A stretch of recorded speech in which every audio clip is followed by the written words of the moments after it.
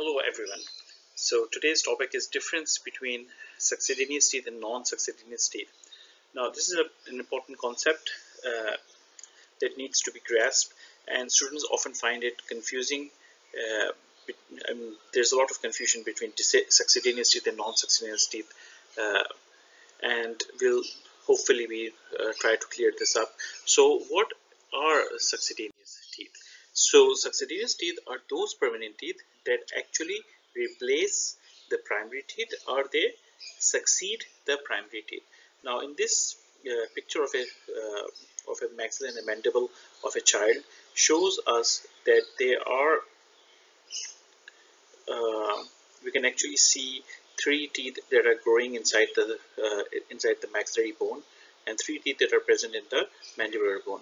Now these three teeth, now this is a permanent canine which is going to replace the deciduous canine, followed by another this is the first premolar which is going to replace the first deciduous molar, and this is the uh, second premolar that is going to replace the second deciduous molar.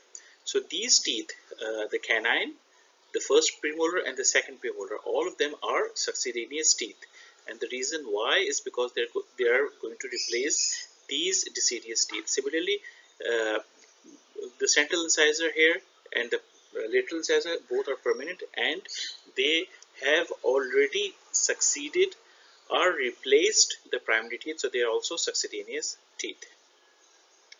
Now, in each quadrant, there are five permanent teeth: the central incisor, the lateral incisor, canine, and premolars. And these succeed or take the place of the five primary teeth: the central incisor, the lateral, canine, and the deciduous molars. And so these are known as the succedaneous teeth. So succedaneous teeth are those permanent teeth that replace the primary or deciduous teeth. Now, so the question arises, so what are non-succedaneous teeth? So non-succedaneous teeth are those permanent molars, and namely the first, second, and third permanent molar, that do not succeed the primary teeth in each quadrant. So what exactly does this mean? So if you can see in this picture, uh, there is a first permanent molar here.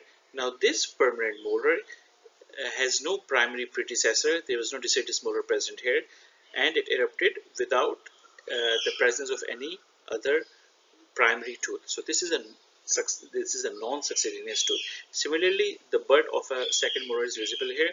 The second permanent molar and the third permanent molar, all of these three permanent molars are non-succedaneous teeth because they do not replace uh, the primary predecessors. Hope this has been useful to you. If you have any comments or queries, please write in the comment section. Thank you.